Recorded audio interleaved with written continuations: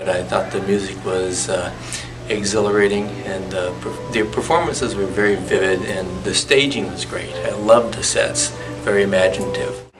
Definitely come see Candide, especially if you're an opera virgin, because this is a very accessible play. It's really enjoyable right off the bat. It's in English, which kind of helps. It's a really good production.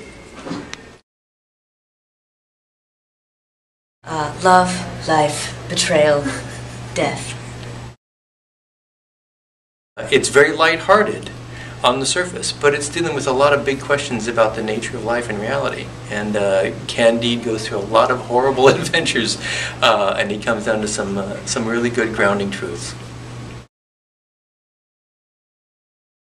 Seldom has an opera made me feel so bad and so good at the same time, and I mean that's a compliment.